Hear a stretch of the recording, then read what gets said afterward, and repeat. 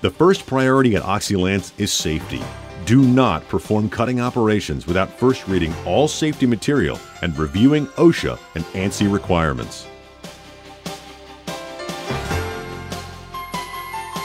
A thorough understanding of fire is necessary in order to safely use any oxygen cutting system, whether it is oxyacetylene or burning bars. Fire is a chemical reaction that combines fuel, heat, and oxygen. Increasing the available fuel, heat, or percentage of oxygen in the atmosphere has a drastic effect on the fire. Oxygen is an odorless, tasteless, non-flammable gas that makes up 21% of our atmosphere. In chemical terms, oxygen is an oxidizer.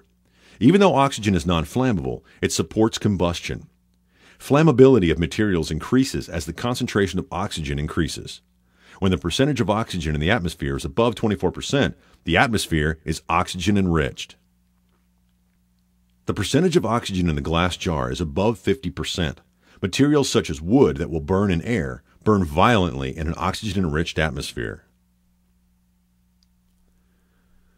Materials such as oxygen hose that will barely char when exposed to a direct flame will burn rapidly when exposed to a flow of pure oxygen. Clear surgical hose with low-pressure oxygen flowing through it visibly demonstrates the speed that materials burn in pure oxygen. It also shows how a flame will travel against the gas flow in the case of an oxygen fire. All Oxylance safety literature makes numerous references about oxygen leaks and not using the system if leaks are occurring. Oxygen from a leaking holder or hose will saturate clothing and gloves.